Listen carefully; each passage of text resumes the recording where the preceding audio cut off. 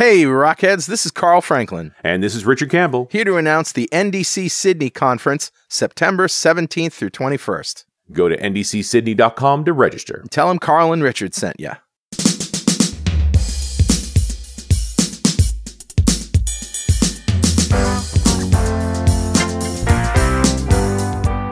Welcome back to .NET Rocks. This is Carl Franklin. And this is Richard Campbell. Here in our respective abodes. Our little corners of the world. Well, I'm up on the coast still, which seems to be the corner I prefer to be in these days. Yep, you're hanging with the otters. I am hanging with the otters, and the seal pups just got weaned, so there were literally crying seals out front of our place, looking for their mamas. Their mamas have bugged off. Yeah. They're little sea dogs. Do you have dolphins up there? There are white-sided dolphins around, but I have not seen any recently. Wow. Neat. We've, I think I mentioned this. In Connecticut, we've had mountain lions. Oh, no, that's not good. You're not mountains. No, and black bears, too. Every once in a while, they sort of wander in. Sort of drop by. Yeah. See, that's my shtick, right? It's the black bear in the garbage can thing. Right. Well, enough chit-chat. Let's roll the Better Know Framework crazy music. TM. Awesome. All right, dude, what do you got?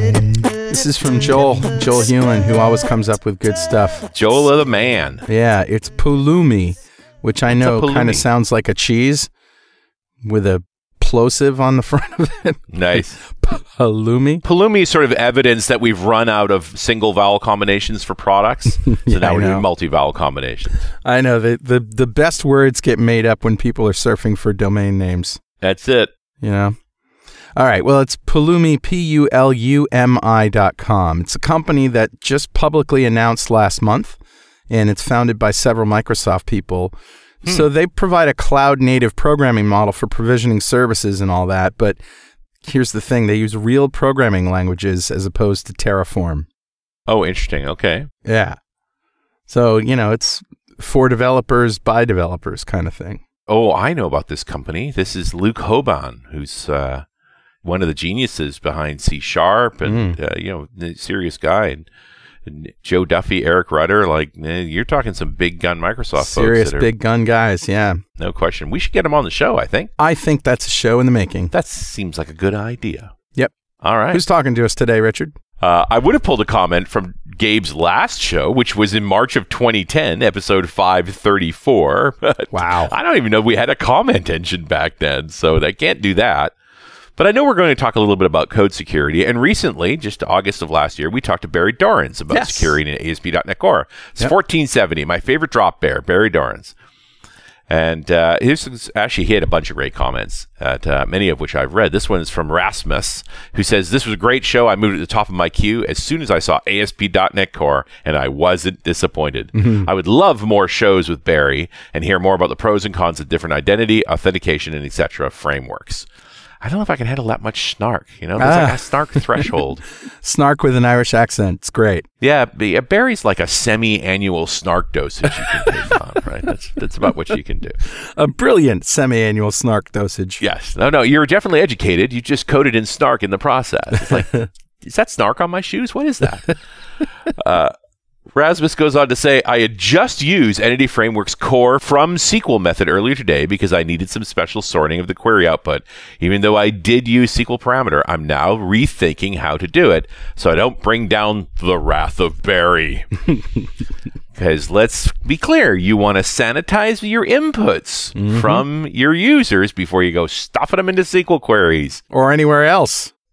Really, sanitize all your inputs. Bobby Tables is out there. That's right. He wants you. Little Bobby Tables doesn't want to get dropped. That's it. Little Bobby Tables is watching for you. And oddly enough, Barry responded to that message where he said, "You're on my list now." Yeah, Rasmus, I can't save you from the wrath of Barry, but I can get you a copy of Music to Code By. And so a copy of Music to Code By is on its way to you. And if you'd like a copy of Music to Code By, write a comment on the website at .netrocks.com or via any of our social media, because we publish every show, Facebook and Google+.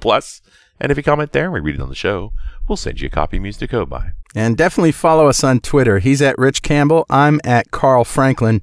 Send us a tweet. We terraform them for your protection. See, now, let me explain why that's funny, because I would have said sanitize for your protection, because that's the joke, really. But that's what you're expecting, and then all of a sudden, boom, terraform. There you are with a terraform. And, of course, we're doing a little too meaning thing, because it could have been a cloud terraform. It could have been. Smacked a comment into your head, right? It's funny on so many levels, Gabe can barely stand it. Well, on one of those levels, I'm laughing. I would have used obfuscate personally. We obfuscate for your protection. Of course you would. That's actually would have been really smart, but I didn't go there. So let me just formally introduce Gabe Torok. As Richard said, he was last on the show in 2010. He's principal and CEO of PreEmptive Solutions, and he's got significant experience in application hardening and software development. He's hard and soft, kids. His company, PreEmptive Solutions, has had its .fuscator product inside Microsoft's Visual Studio.net since 2003. Yep. Yes. It's a long Pretty sure time. he was first in the box, and he was the last out of the box, or rather, the box left. Yeah, there is no box. There is no box. That's right. I still have a signed copy of the box from 2002. Oh, I do too. I love it. Yeah. That's worth at least $10. Maybe 15. You know, I'm thinking I can get 15 for it. But I mean, if we go back to the day, and of course I'm working on the flippin' book, so I care about the day, the whole obfuscation thing was a big deal in 2002. Yeah. It was. We were really, for whatever reason, people were really freaking about reverse engineering code. And then that because was a they vulnerability. hard-coded their passwords in their code. Who would do that? Nobody does that. People used to do that all the time. People still do that. Are you kidding? Yeah, they still do. Yeah. They do. Yeah. And then they publish it to GitHub. with it still in the clear. Yeah. We laugh because we're all in pain. Oh, don't worry. It's a private repo. Hey, guess what? We're going public 3 years later. Yeah. Exactly. It's actually really cool. I get a report, of course, because of Humanitarian Toolbox. I get a report every week from GitHub on potential security vulnerabilities in the code of the different HDBox projects. I gotta think Phil Hack might have or may not have had something to do with that. Yeah, but it's just such an intelligent thing for a repository like that with so much code and so much awareness of the vulnerabilities out there to just say, hey, this sure looks like a password. You might want to do something about it. Might want to salt that. Maybe throw something. some hash on it. Yeah. Yeah. Have you ever thought about storing it in a key vault, not in your source code? There's an idea. That would be a good idea. Anyway, Gabe, we're a little punchy today. Oh, I see that. Yeah. Good. You came on the road trip with us in 2010? 2010, yeah. Yeah, it seems like forever ago, but yes, that was... Well, it was 8 years ago. That is forever ago. Yeah. It was a lot of fun. You were on the trip where we were doing the ride along with Carl and Richard. Where we'd quote, pick a winner. Right. To come with it, and the win is the relative concept. It's like, you're going to come on the RV with us. And we're going to draw, we'll get to the next spot, and then we're going to fly you back or train you back. Or I think at one point a wife came and drove him back. But there were several times I had to convince the spouse, don't worry, we will return him with all the big parts still attached. Like we made some good friends that way, though. You did. Oh, absolutely. To this day. Turned out to be a really good friend. Yeah, for sure. Just reminiscing a little bit with our friend Gabe, but what are you doing these days, Gabe? Well, before I say that, I do remember that your winners were not random. It seemed like if people brought whiskey, they were much more likely to win. I'm just saying. Well, it was a tricky list to pick from because there's only so many folks that can actually just spontaneously take a day off. That is true. Yeah, but it's the .NET Rocks guys. No, I remember that phone call. I remember somebody. That's right. Begging a significant other. Yeah. You guys had people stalking you and following you on the highway. I mean, it's crazy stuff. That's right. We did. It was a lot of fun. Yeah. Huh. We didn't want to find car accidents because they were trying to keep up with the RV. Not that we would drive the RV quickly because, we're safe and conscientious drivers. Well, you couldn't drive that thing quickly. It was rattling so badly once you got over a certain speed. Yeah, but if you got fine high enough over that speed, you simply vibrated off the road and you were good. We did have a GPS tracker on us, so there's a few times people sending messages going, "Is this actually correct?" Because I didn't think an RV went quite that fast. Are we going to ever talk about code security on this podcast? Let's do it. So what's new? So as you brought up a good point, back in 2003, Microsoft asked us to put a light version of our product in the box because they had a lot of people that didn't want to move to .NET because they were used to things like VB and native code that were more difficult to reverse engineer, and they didn't want people to get their IP and see their source code. What's really changed since then is that all that stuff is still important, but it's important for different reasons, and it's also sort of added on a new level to it. So the new level is hardening. So it's not just obfuscation, but we do a lot of other things. And obfuscation is used for lots of different reasons and has a lot of different transforms that kind of all work together to give you sort of layered protection. And before you move on, I think the term needs to be defined because those of us who were there in the beginning, well, we sort of have a literary knowledge of what to obfuscate is, to sort of hide the truth. But obfuscating code means just sort of scrambling it, right? Well, if you think about .NET, you can very easily take a tool, like a free reverse engineering tool, .NET Peek, IL Spy, there's a bunch of them out there. IL DASM was one of the first ones. Exactly. And with these tools, you can pretty much recreate the source code from the executable. Now, you lose the comments and maybe the names of some of the local variables, but otherwise, you pretty much have the source code back verbatim from the executable. Yeah. And so the thing is, if somebody wants to bypass your license checks, if somebody wants to look for vulnerabilities, let's say you were stupid and you had coded your passwords, in the string. Well, boom, it's right there in front of them. Mm-hmm. But also other vulnerabilities, they could literally take one of these static checking tools, take your source code, and run it on there and look for vulnerabilities that maybe you didn't catch. Mm. Sure. So having the source code is a great blueprint for a hacker. It's kind of like, here it is. Go look for flaws. Now, if it's open source, supposedly you've got a team of people that are kind of scouring it and you're getting your notifications and all that. But if it's closed source, you don't necessarily have that. Mm. So the other part of obfuscation is making it's renaming all the symbols. It's changing the control flow structure so that it doesn't necessarily translate back into source code.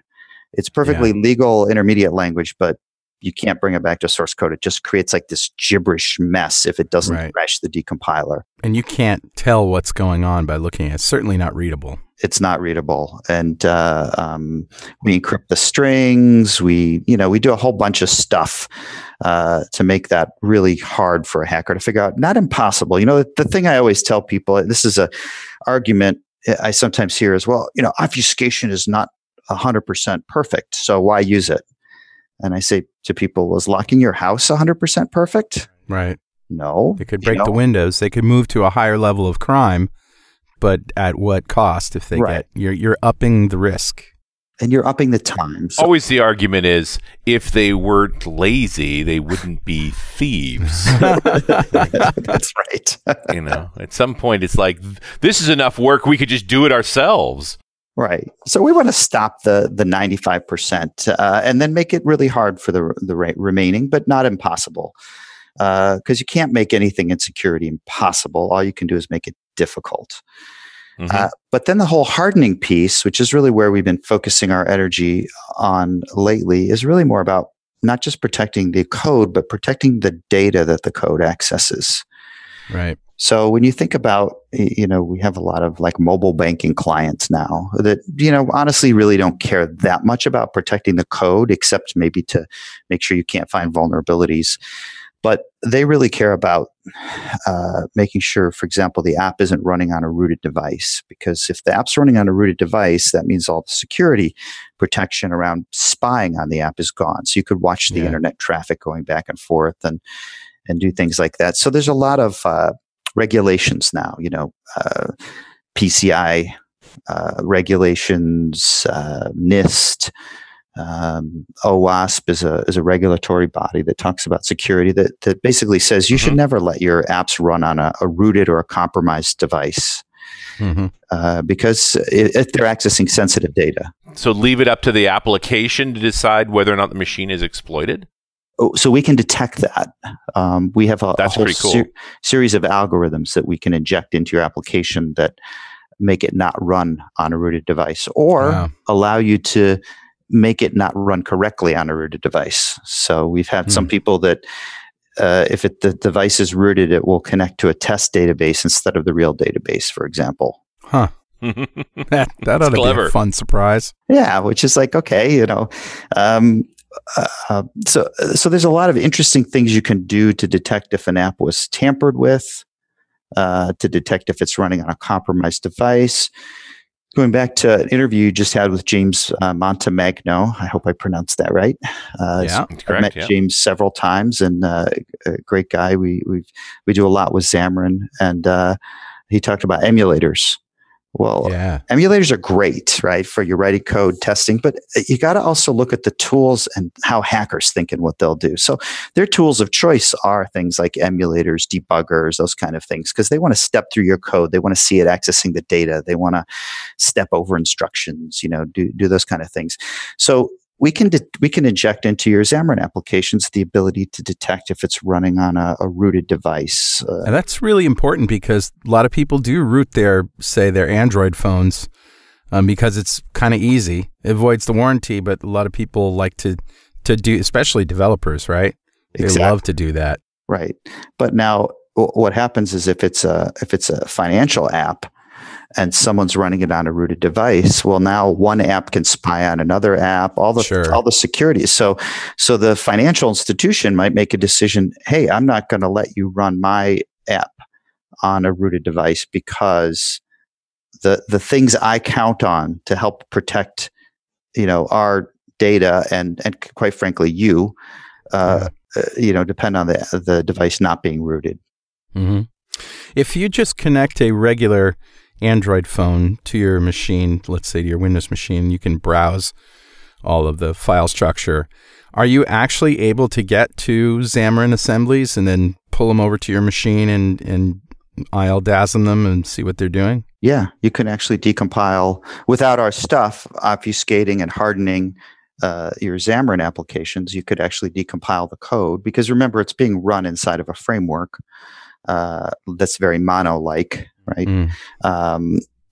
You could get to all that stuff just like you could on a .NET app. So that's interesting. Just because you're running on a phone doesn't mean people can't look at your code and see what you're doing.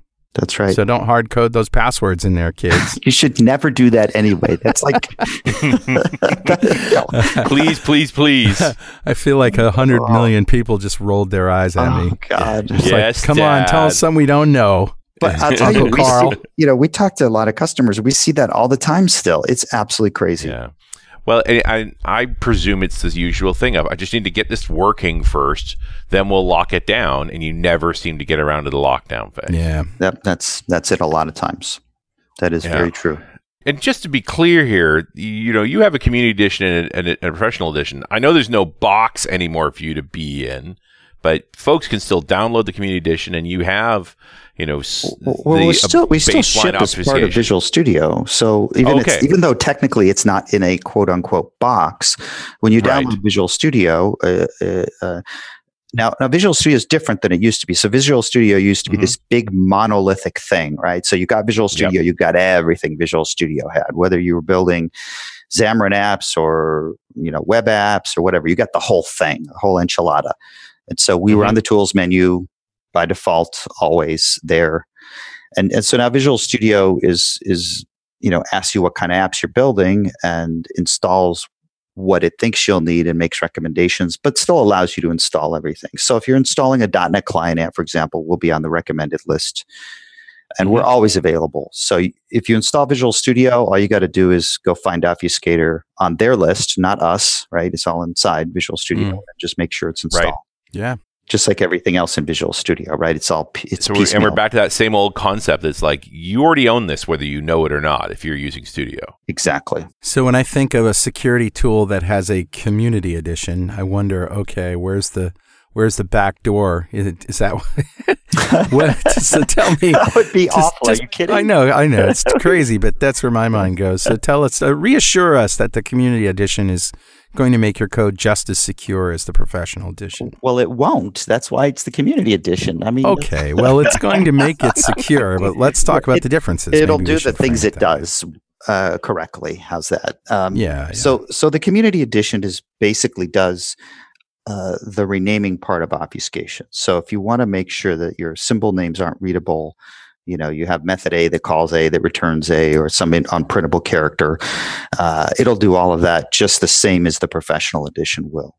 Okay. What it won't do is, the control flow obfuscation, the string encryption, some of the technologies I'm talking about, the anti-debug, the anti-tamper, the anti-root device, this whole layer of hardening your app. Got it. It does some of that because, we want the community edition to be useful and valuable. Sure. If you're building a Xamarin app, you can use the community edition and detect if the app is rooted, and respond to it and notify some place that you already go see notifications that, apps are running in a rooted scenario in this situation. So what we're really trying to do with the community edition is, get it out there, get people using it. But then if you want sort of that full level of protection, then you upgrade to the pro version. It's not unlike, models that Microsoft uses. No, sure. Everybody else. And it's, the community edition is enough to get to know what it does and that you can trust it. So, hey, hold that thought right there, Gabe, while we take a moment for this very important message. Hi, this is Richard. The Dev Intersection Fall Show this year will be December 3rd to 6th in Las Vegas at the MGM Grand Hotel. The lineup is awesome. Scott Guthrie, Scott Hanselman, Scott Hunter, yes, all the Scotts. But also a ton of great industry speakers for some insight on what's coming up in the world of .NET. Core 3 is bringing client technology like WinForms and WPF into play. Could it be time to migrate your existing desktop apps to this new technology? Come learn more at Dev Intersection, December 3rd to 6th in Las Vegas at the MGM Grand. Go to devintersection.com to register and use the code .NETROCKS to get a discount. All right, we're back. It's .NET Rocks. Carl Franklin here, Richard Campbell there, and Gabe Torok over there. And where is over there? Where's over there? Cleveland, Ohio. That's right. That's the Rock and Roll Hall of Fame. That's when you said there was a stalker on the road trip. That's where he was. That's where he was. That's where he ran into us. That's where he caught us. That's right. That's right. I was there. I wasn't the stalker, but I was there. No. You were welcome. You were a welcome stalker. Yeah. Well, that was the time, without doubt. So have we exhausted what's in the professional edition? I mean, you sort of went through this list of things, and the anti-rooting thing is huge for me. If I wouldn't install a public app on an Android phone or another phone without knowing that. That's huge. That is huge. We've what's really interesting about it is that you're now starting to get into compliance issues. There's a lot of different compliance things out there, right? I could get into, GDPR, PCI, all these things, and they all talk about protecting the data that the applications touch. And so when you think about hardening an app, you think about what are the different ways, think like a hacker would. So how would a hacker attack an application?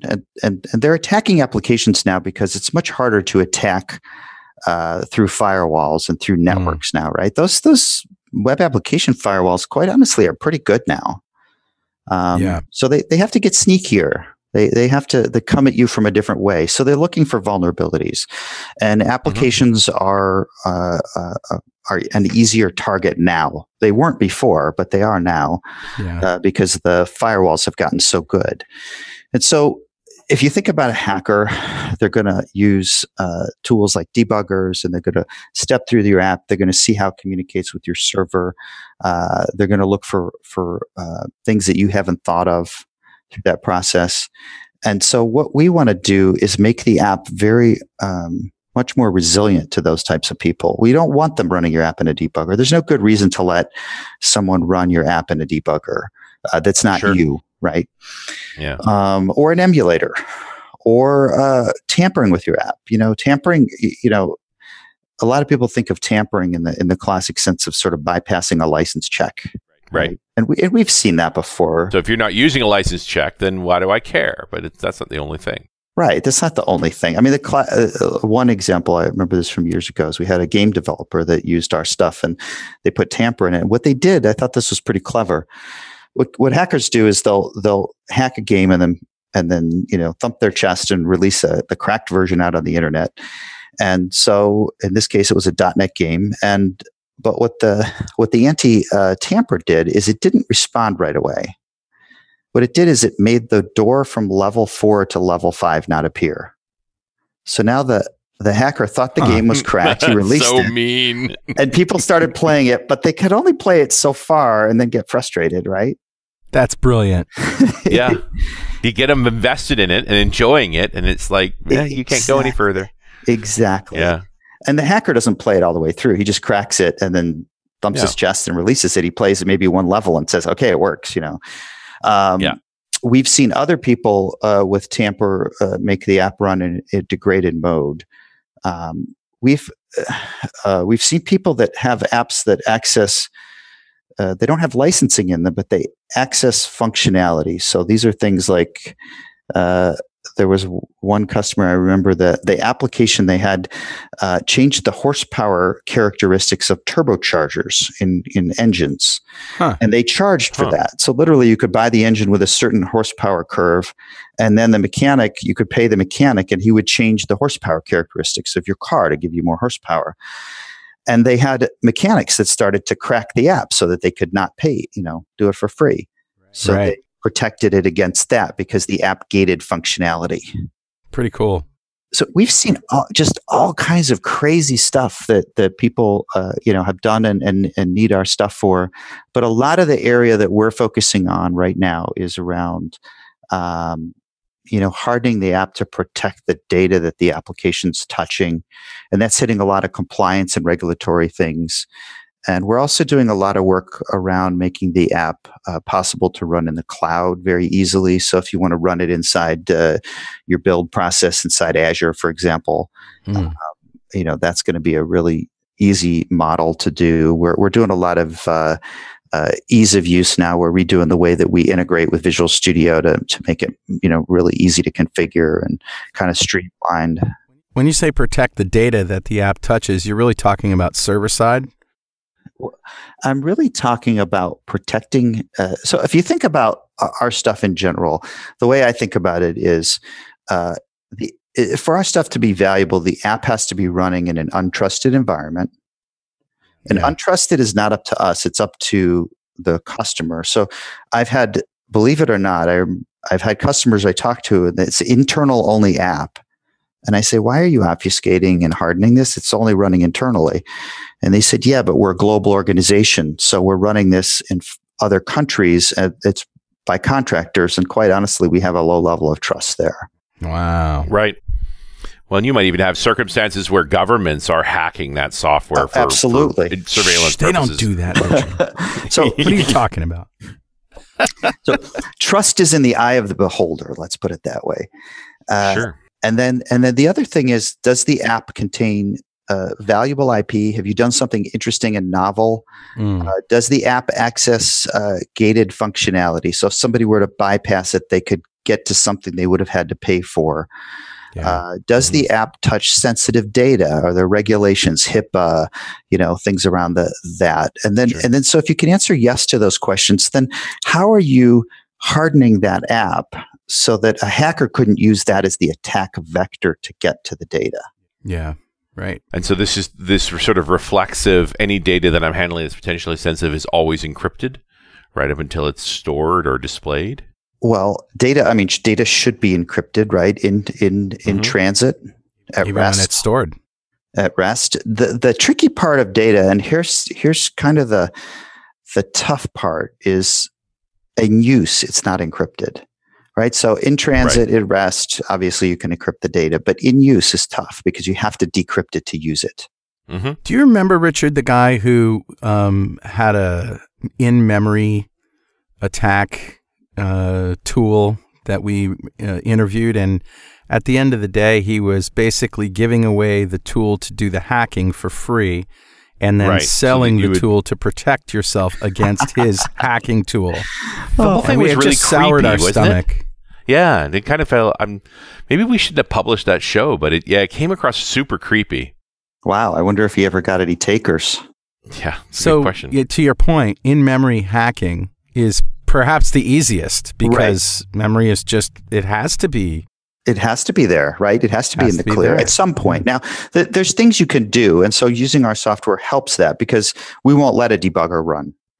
So in memory use, a lot of times the easiest way is just fire up a debugger and look at the memory, right? Because it's not decrypted the whole time. You've got to step through a certain number of instructions and get to just the right point and all of that, right? Well, if the debugger doesn't run, this doesn't work. Now I got to get a lot more sophisticated in how I'm going to do this. Well, I know there's more to that story, but let's hang on a minute because, Richard, you know what time it is now? It's time for a really awkward segue. It's time to run the mid-show joke in HD. That's a humor debugger. Okay. Let's press F5, and hey, it runs. No exceptions. Oh, wait. This is the community edition. You have to get the professional edition to detect that's actually not funny. Damn. Do you guys make this stuff up on the fly? This is pretty good. He writes it on the fly. He really, I tease my friend mercilessly, but he writes a joke in the first half of the show every single time. Usually 10 minutes before I tell it, but that's... Yeah. If you're really into listening to the show and I'm giving away a secret here, you'll find that often I'm carrying the conversation right before this break, and it's because he's finishing a joke. And then people never hear this, but sometimes right after the break, I ask a question that Richard just asked while I was writing the joke, and Richard said... because he was focused on something else. I just asked that, buddy. Yeah, we went there. That's an edit point. Yeah, we'll fix that up. So there you go. A little insight into how the shows work. But nope, he wrote that on the fly. And that's that was a funny one, dude. Love it. Well, all right. Actually, it's time to give away a $200 Amazon gift card, compliments of Progress Telerik, to one lucky member of the .NET Rocks fan club. But first, let me tell you about the most comprehensive developer toolkit for building modern apps on the market today, Telerik DevCraft. With more than 1,100 Telerik.NET and Kendo UI JavaScript components and controls, you can easily build modern, high-performant web, mobile, and desktop apps, as well as chatbots. The toolset also includes reporting solutions, automated testing, and productivity tools, and comes with a range of support options. New this year is a free online training program for all license holders. And with this, alongside thousands of demos with source code, comprehensive docs, and a full assortment of Visual Studio templates, you'll be up and running with the Progress Telerik and Kendo UI tools in no time. Download a free 30-day trial right now at telerik.com/download. Well, all right, buddy. Who's our winner? Today's winner is Nadine Waslow. Oh, congratulations, Nadine. Yeah. Golf clap for Nadine, you. did you get them a bottle of whiskey? That's what I want to know. No whiskey was transferred in selecting a winner. I may or may not be telling the truth. Nadine just won a $200 Amazon gift card, compliments of Progress Telerik, just for being a member of the .NET Rocks fan club. And if you'd like to be a member of the fan club, go to .NETRocks.com, click on the big Get Free Stuff button, answer a few questions, and join the club. We have thousands of members all over the world, and every show we like to give away stuff from our sponsors, and every December we give away a $5,000 technology shopping spree to one lucky member of the fan club. But you have to sign up to win. All right, Gabe, it's your turn. If you had $5,000 to spend on technology right now, what would you buy? Right now, I would probably get one of those fancy, really fast electric bikes because I just think they're really cool. The scooters? Yeah, well, electric scooters. Electric, yeah, but it's those. It's not a bike per se, right? Well, it doesn't have pedals. There's ones that are like they look like a bike. They do have pedals. It looks like a bicycle. They go like 28 miles an hour, and you can pedal if you want, but you don't. An electromoped? Yeah, sort of. Yes, sort of along those lines. Yeah, but it's very much. There's some very stylish ones right now. I think Casey Neistat is riding one of the cool ones. Yeah, I know what you're talking about, and there's some pretty neat ones. Yeah, so basically, you can ride up hills as easy as riding down a hill. Yeah, and some of them go wicked fast, which is a little scary, but that looks really fun. And for $5,000, you're talking a serious electric bike. Right. That's a beast. That's like the creme de la creme. Yeah. That's going to leave a mark. That's what that is. Ouch. Yeah. Very cool. That's a good idea. Yeah. Very ecologically sound. There you go. I want to talk some more about in-memory debugging and in-memory hacking. And what some of the things are that you guys do to protect our apps. Okay, excellent. So some of the things you can do, like I mentioned, the first thing you can do is make sure that they can't run it in a debugger, because that's probably the tool they're going to use, because they need to step through a certain instruction set to get to the point where the memory gets decrypted.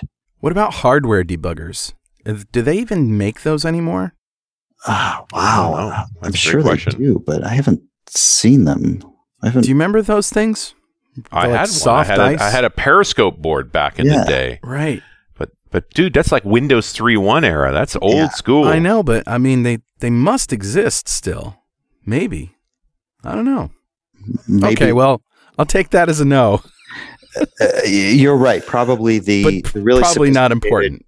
Government type hackers have those kind of things for sure, I would imagine. It was basically a way to dump memory into a separate copy of memory on a different piece of hardware. Right. Regardless of the state of the operating system, literally just snapshot RAM. So then you could poke through it, which that's got to be stunningly hard to defeat, but that's not the average thing. Well, is there a way? I mean, processes are protected. I don't know if there's a way that you can just take a snapshot of a process that isn't yours and dump the memory somewhere. Yeah, I don't know. I'm sure there are ways to do it, but you've got to get to a more sophisticated level of person to be able to do that. And there's things you can do. So first of all, a general guidance I give people is don't keep things in memory longer than you need to if it's something sensitive, right? Decrypt it, use it, and then throw it away. There's crypto strings too, right? There's an API secure string. Yeah. The problem with that is it's not as useful as you would think. It's mainly set up for sort of passwordy kind of things, but it's not really useful in the general sense of how you think about things. At least I found that to be the case. It's good for certain things, like maybe a password, but you can't really use it in the general case. Otherwise, you could just make all your strings secure strings. But the problem is that as soon as you want to manipulate it, it converts it into a string. And then you kind of lost the whole point of using it as a secure string, right? Now, I don't want to give away any secrets here, but are you basically, like, how do you know when somebody's in a debugger? Is it just because it's certain software, or is there particular behaviors? Yes, there's behaviors. Okay. So there's a whole series of algorithms you can detect that, hey, with a really high degree of probability, and I'm talking, pretty much certainty, this is running in a debugger, and it's not just one thing you're checking for. You're checking for things in conjunction together, and you don't you don't just check for that in one place. You check for that in lots of different places, and you interlock things. Right. You make it difficult to sort of find and pull out. Yeah, that's cool. Yeah. And any challenging concept. And I notice you talk a lot about rooting of Android, but not the rooting of iOS. Yes. So, here's the thing. We know how to detect jailbroken devices. We've done it. Right. What we've seen from the market is that the vast majority of rooted devices are Android devices, not iOS devices. Apple has made jailbreaking a phone a moving target and more difficult to do. So it's pretty hard to jailbreak your phone now. And even if you do jailbreak it, you can't, they break it again. Right. So we just haven't seen that much customer demand for the jailbroken side as we have the rooted side. Sure. Because there's a fair. lot of rooted Android phones out there. Yeah. It's a way of life for many people. Yeah, it is. Because they want to get apps and not pay for them. There's a whole ecosystem there. So I recently was considering rooting one of my phones, and here's why. Turns out Android has a real problem with resolving local IP addresses on a LAN if there's no, DNS server. If you're using, a NAT router that has DHCP built in, and any computer client that connects to it can use names and resolve those names of those computers, but an Android phone connected to Wi-Fi doesn't do it. And it may be a 9 out of 10 times or something like that, but it has a real problem doing it. And I believe from what I read on the internet, so it's true, it's by design, but basically what I wanted to do was edit the hosts file in an Android phone. And yes, there's a hosts file that has, you can put in your own, IP addresses and the names that resolve to. In order to do that, you have to run a hosts file editor. In order to do that, you have to have super user access. In order to do that, you have to root your phone. And to root your phone, you're breaking your warranty, and things may not run, as Gabe was just saying. There's, apps that may not run at all if they're rooted.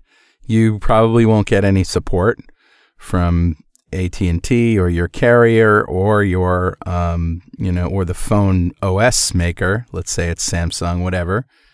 So, you run the risk of completely destroying your phone just to, and I had to weigh the consequences. To map a name. I said, no, I'm not going to do that.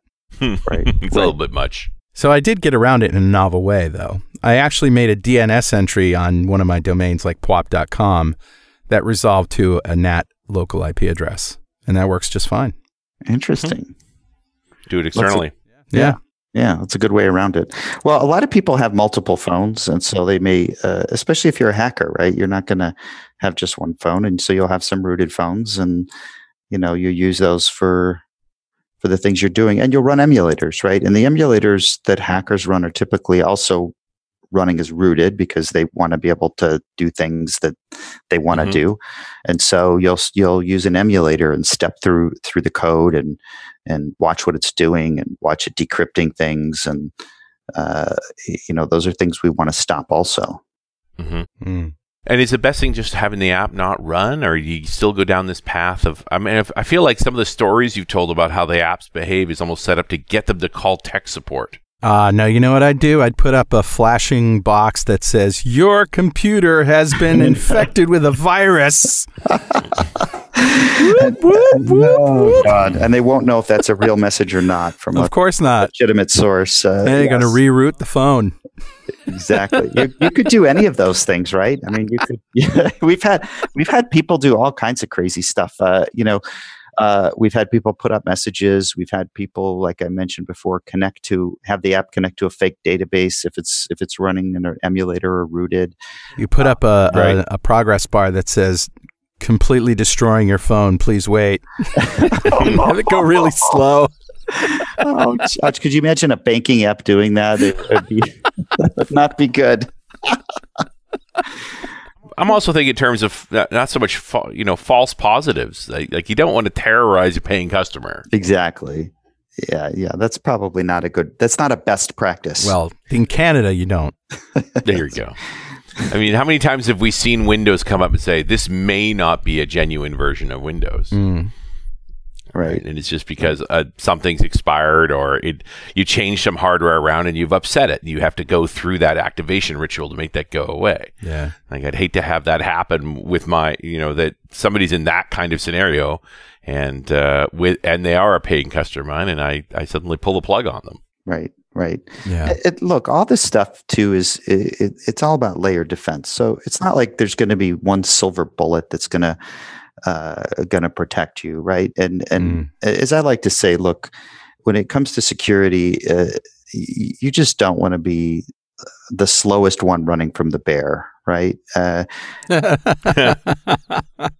right? Because you just have to outrun the second slowest guy. There you go. Exactly. So and I don't mean you have to be the second crappiest, but what I'm saying is that there's certain things that are just prudent, good hygiene kind of things, right? So not letting a hacker run your app in an emulator and rooted.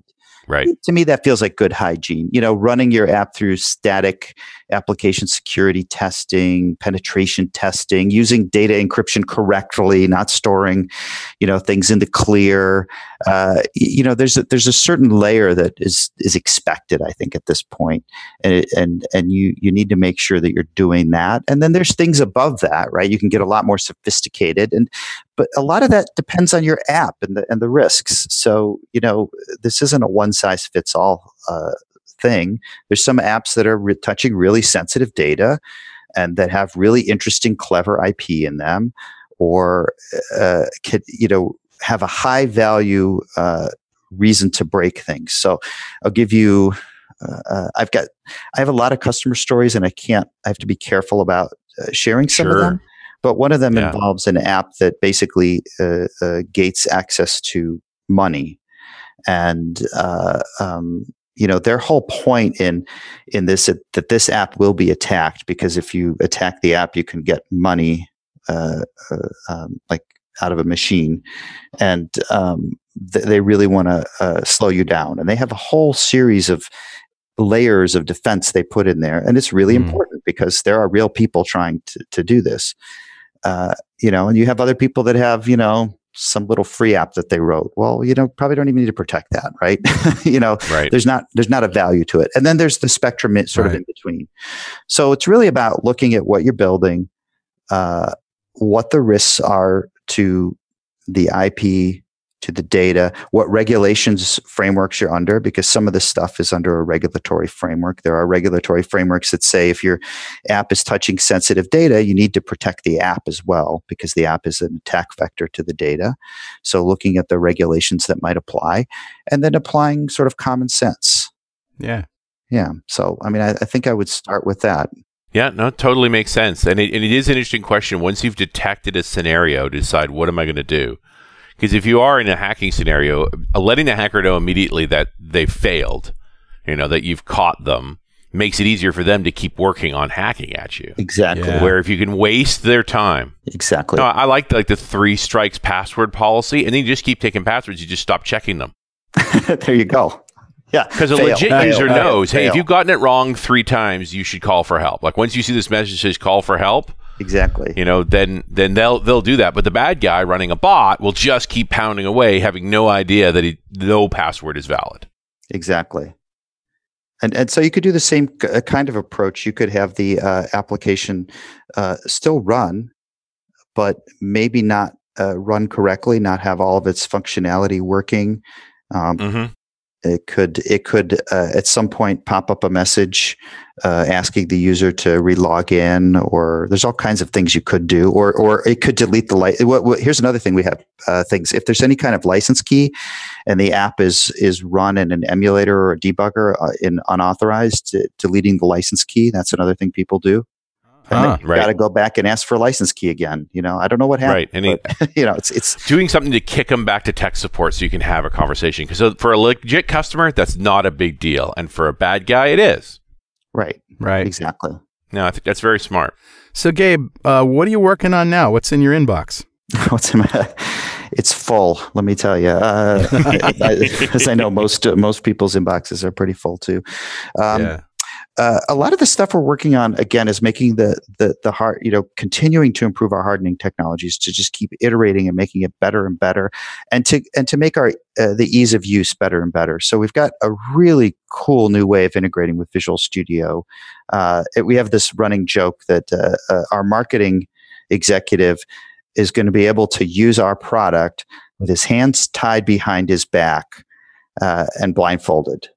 Nice. And so we're making a video of this. So I'm curious to see how well it works out. But the point is we want to make it really easy to get people going with a sort of a good level of protection right out of the gate without doing much configuration, and just getting it out there. And so this should just be part of your CI/CD pipeline, right? How you build software should include this step. Exactly. And you already own it. You already own it. It's in Visual. And as a matter of fact, there's a build task out there right now on VSTS. If you or whatever it will be renamed to in the future, but you can go out there and use it right now if you're building it in Azure. It's available. Sure. It works great. Awesome. For the Community Edition, 100% free. Fantastic. And I hear the Community Edition is funnier than the Professional Edition. How's that? It's got a big nose. Fuzzy mustache. That's right. That's right. If you want to look nice and chic and trimmed, you have to pay money. Is that I guess. But we do Goofball for free. Gabe, thanks so much. It's been a pleasure having you on the show and talking to you. We're old friends, and it probably shows. Yes, it does. Thank you, guys. I really, really appreciate it. And next time you're getting the RV out, give me a call. Oh, you know we will. I'm ready for you. We'll dust it off if they want us to come out again. Absolutely. Yep. All right, Gabe. Thanks again. Thanks, guys. And thank you for listening, and we'll see you next time on .NET Rocks.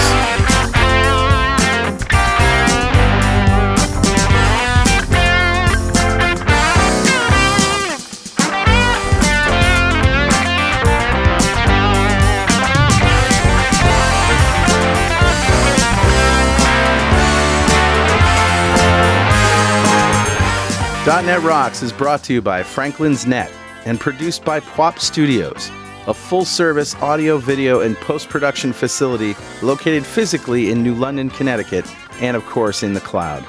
Online at pwop.com. Visit our website at dotnetrocks.com for RSS feeds, downloads, mobile apps, comments, and access to the full archives going back to show number 1. Recorded in September 2002. And make sure you check out our sponsors. They keep us in business. Now go write some code. See you next time. Got transmitter banned by the FCC. Yes, I'm a toy boy. Life is